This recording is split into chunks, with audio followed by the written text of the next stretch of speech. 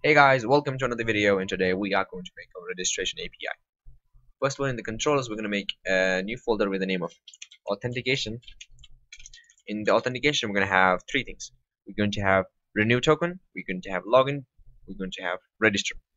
Renew token will have renew our refresh token and will provide us with the new access token also, and the login and register, as you already know what it does. In the controllers, let's pick it first of all, register.js. The JavaScript in the normal controllers, we're going to make two files. We're going to make index.javascript and we're going to make another file with the name of import.javascript.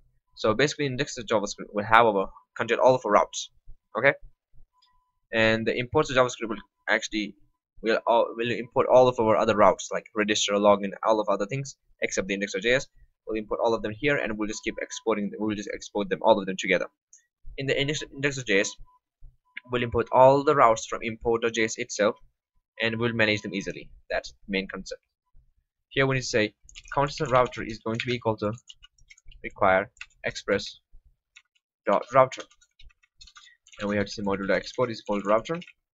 And in the main index.js, what we have to say here, we're going to say app.use on slash authentication. We're going to require dot slash controllers. So what is happening here? We're just saying if someone makes a request to slash authentication, we are going to actually send all the requests to controllers. It's just basically controller slash index because index is read as by default, so we're going to say just controllers. And whatever requests we get here, we will just make more endpoints here. So we're going to have, if someone goes to slash auth slash something, or just slash auth something like that. So we're going to manage all of them here. In the imports, we're actually going to import those things. We're going to say constant register is okay. Constant. Let's suppose constant register is going to be equal to require dot slash authentication slash register. Module exports is going to be equal to register, basically like that. Here we're going to say for the authentication section, just to make it a little more cleaner, we're going to say constant register is going to be equal to require dot slash imports. You want to say router dot make a post request router slash someone go to slash authentication slash register, which should send all of his requests to this function, register function, and the register function is going to manage all of it by itself. Okay, let's see what the register function does. First of all, we'll make a register function by default. Normally, it's going to be an asynchronous function. It will take a request and response, and we'll say module.exports. Okay, module.exports is called the register. Here we need to import a few more things. We need to import first of all the bcrypt.js. Let's say require bcrypt.js. As I already told, we'll just log in the user automatically when he registers for the first time. Actually, he can register only one time, so yeah. We have JWT for the JS Web Token, and we'll have user from our models to actually manage our database, stuff like that. Let's say // model / user. So we have not connected with our database yet. Here, what we're gonna do, we're gonna say mongoose dot connect with the process.env dot database URL. You're gonna go .env file. Database URL is going to be, just gonna put a space after all of them. It's going to be mongodb colon / 127.0.0.1 colon 27017 slash our database name LDN2. I'm going to make a database right now, but why did I said here 127.0.1 instead of saying localhost colon 27017? So basically there were some issues with using localhost. They were having some set timeout issues after 10 seconds, so that's why I didn't prefer to go with that one. So yeah, let me open up my MongoDB Compass. You can just copy if you're using MongoDB Atlas, you can just copy the link and paste it here. It doesn't really matter. create a new database with the name of L.YouTube, and we're gonna have here collection name as default. It doesn't matter. Create the database, and done. We are good to go with this section. So there we go. We have the database URL, and just reading the database URL, and just connect it with the MongoDB. And yeah, we'll go back here in the registration section. Actually, here what we have to do. First of all, we will also import the validation. Constant validate is going to be equal to required // validation / authentication / register. So how did I added it as a validate? When I say validate,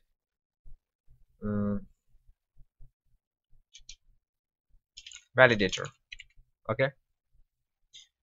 So here you may notice that I imported as a normal validator, stuff like that. I didn't import it as this. So when I import it as this, here I export it as this. So here I can import it as whatever I want. I can import it with the name of this thing. It doesn't really matter because, okay. So we're gonna say constant validate is going to be equal to validator, your request body to that, and then if validate failed, oh, we're gonna say invalid, not actually validate. We will say invalid. If invalid, say validate. Yeah, just naming looks better. If invalid, that means if they return something. Want to say return response to JSON status 0. Message is going to be whatever message of invalid wants them to know. Okay, so it's just return them error message. If this is not the case, that means we can move forward. We can say constant get our email and get the password. Alter request the body. It's just like request the body the email, request the body the password, the destruction thing. After doing that, we're gonna say constant connected is going to be, we're gonna say first of all if the email has already been registered or not. How we're gonna know that? We're gonna say await user dot find one with that email. If connected, we wanna say this kind of thing. Return with the message. Make a function constant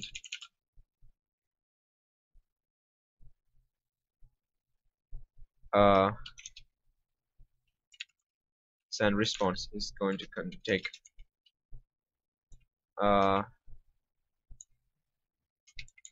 type and text. It's going to say return with the response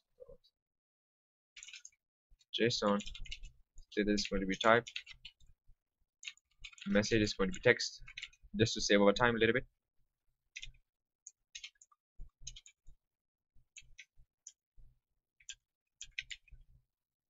Okay, so basically here we can just say send the response.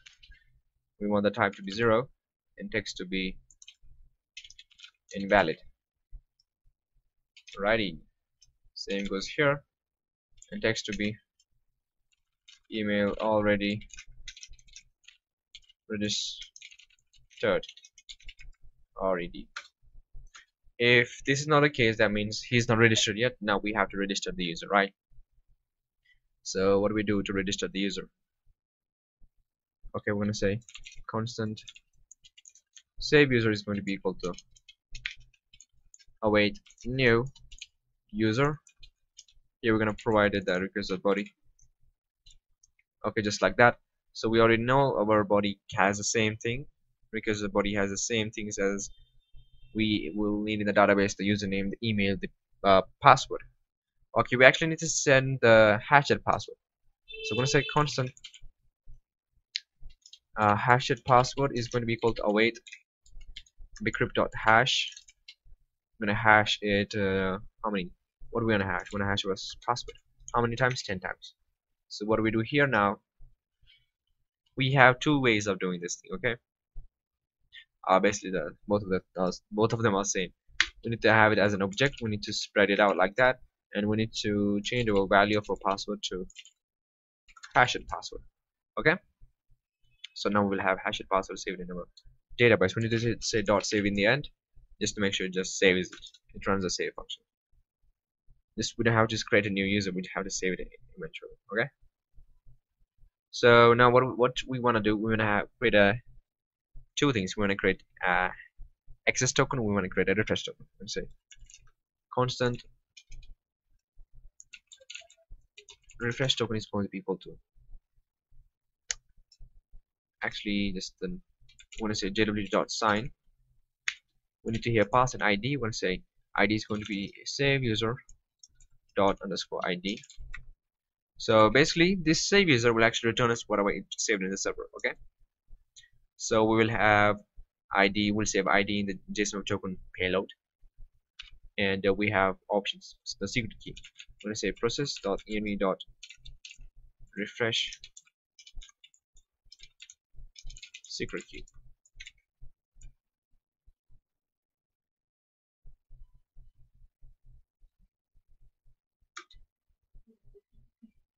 Okay, after having the secret key here, what we're going to say, we're going to give it another option that's going to be when it should expire. Expires in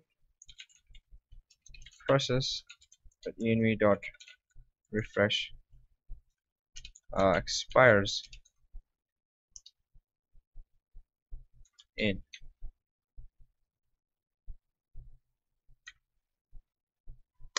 Let me just go here. I'm gonna say refresh secret key is going to be something. Refresh expires in is going to be how much, after how much time we want the our refresh token to expire. After 30 days. Nice. And how do we generate this thing? I'm gonna say node. Here just type require crypto dot random bytes. We want to get up to 64 random bytes. Let's suppose 64 dot, let's convert it to string hexadecimal, hit enter. Yep, that's how we do it. We got this thing for the refreshed secret key. We're gonna just duplicate it using Control plus D. I'm gonna generate another one. I'm gonna copy that one. This is probably the most pure refresh token refresh secret key you can have. And you always make sure we're gonna press hit type dot exit to exit that thing. You always have to make sure you don't leak this thing. Okay, just don't leak it. It's very important. And another thing is going to be our access secret key and access secret token. It should only last for about 15 minutes. It should last in minutes, not in hours. Access key access token is very vital. So basically what is a refresh token usage and access token usage? So access token is used to actually make requests or something. How do I say this to you? Okay, let me just tell you like this. Oh, we will have two things. We'll have our refresh token and we will have our access token. Okay, and what is going to happen, we are actually going to send request using our access token to the server, and we're gonna do, like, let's say upload a video. They will read our access token, not our refresh token. Refresh tokens are only used to generate more access tokens, so we can also make some difference in them. Okay, we're just saying like they are going to have the same payload, but it doesn't really matter. Okay, so maybe you think, oh, what if someone uses a refresh token as an access token? Well, in that case we can change the things. We're giving a payload of ID to refresh token. Maybe we can give it something else as an extra security thing. We're gonna give it two things as in a payload. Okay, let's say we give it an ID and we give it a type. So give it a type. Type is going to be R, and then we're gonna just do a duplicate this thing. Access token, access secret key. Here we're gonna say type A, access. So if the user tries to change this type A to B, A to R, or R to A in any of the tokens, the token is going to change and the verification is just going to fail. Okay, so that's an additional security level right there. And afterwards, what we want to do, we want to save this new refresh token inside of a server. So we know we're just registering the user, so they were not old refresh tokens, so we can easily save them. All you have to do is just say await, or we have to say first of all save user dot refresh token is going to be our refresh token, basically like that. And we already know that is going to be an array because we already made the structure as an array, so we don't have to here pass it as an array. Okay, it's okay. Then we just say await save user dot save, and now we're gonna no, set a cookie. Options for the cookie first of all. Okay, let me make cookie options. Let's say constant cookie options are going to be like that. It has to be HTTP only, right? The path is going to be everything, and then we have the same side thing. It just has to be strict. We need to make sure that the user is on the same site. He's not on, wandering here and there and there. And then we have the HTTP only path, same site. I think there was another option. Okay, there's another option for the expired zone actually. I actually forgot this one. But the expired zone for the cookie are different. Okay, here you need to pass the time as a millisecond. There's another thing called as max age. You can use max age also, but now expired zone is a new thing, so we'll use expired zone. Here we need to give the date. We need to give the time in milliseconds. We need to first of all get the milliseconds till now, and what we have to do, we need to add whatever time we want the token cookie to last. How do we do that? Let's say new date. In here, I want to say our current date multiplied by, actually not multiply, plus. We want to add the time into it. So whatever time we're at here, whatever days we're at here, we need to convert them into milliseconds. So we'll only put refresh token expires in here. So we're gonna say process.env.refresh token expires in multiply by, we need to convert it into milliseconds, multiply by 24 multiplied by 60 times 2, that means 60 multiplied by 60, because an minute has 60 seconds, and actually an hour has 60 minutes, and a minute has 60 seconds, so that's just the same thing. And we need to convert it into milliseconds. That's multiplied by 1000, and this is how simple it is. Okay, you can even copy this thing. You can just mention somewhere 2 hours or something like that, 2 milliseconds, days to milliseconds, something like that, right? It will do the same thing. Now we have the cookies right there. We need to save the cookie. Basically, we need to say response.cookie, or people use mostly uh, response or set header, set cookie, and then they say cookie.serialize, and then they just put the options. But the simple thing is, you can just say response.cookie and have a cookie name. We're gonna set the cookie name in this environment variable. So we're gonna say refresh cookie name, comma, we need to give it a token, that is our refresh token, and we need to give it options, that is all going to be cookie options. Refresh cookie name, here you have refresh cookie name is equal to any name you want to give the cookie name. We have as refresh token. Okay, so here we're going to say return with this thing, what do we say, SandRace 1 user has been registered. Okay, so simple, good. We wrote this 45, like around 45 lines of code in this time. And okay, one other thing, here we cannot do something like that. We don't have to do something. We say return with the response.json. Status is going to be 1.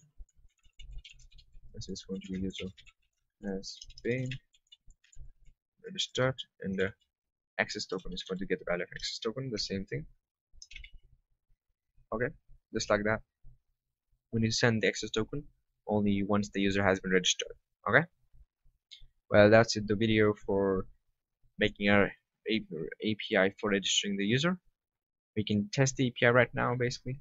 Yeah, we are going to test the API. Otherwise, it's no fun in making the APIs if you are not going to test it. We'll say cd:/cd server where nodemon server. Okay, no error is thrown. That's a good sign. Can make a new request here. We can just say it as it's going to be a post request. It's going to be on http://localhost 5000/authentication/register. Make an empty request. Connection refused by the server. Okay, connection refused by the server. Go to the post. Authentication. One second.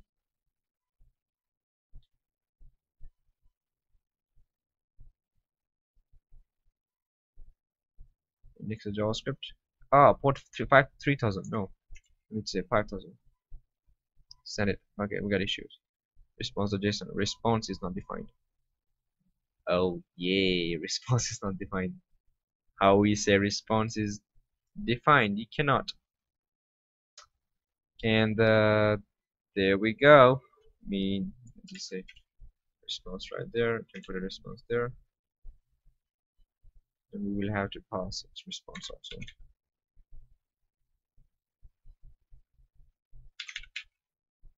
We just want to make things more complicated. User is required, and here you can see this is the advantage of using Morgan. It just says us how much time the request took, what was the response, where it was, and what was the type. Username is required, state as 0. Well, our ID, if you ask for it, I'm going to provide it. Username is going to be test.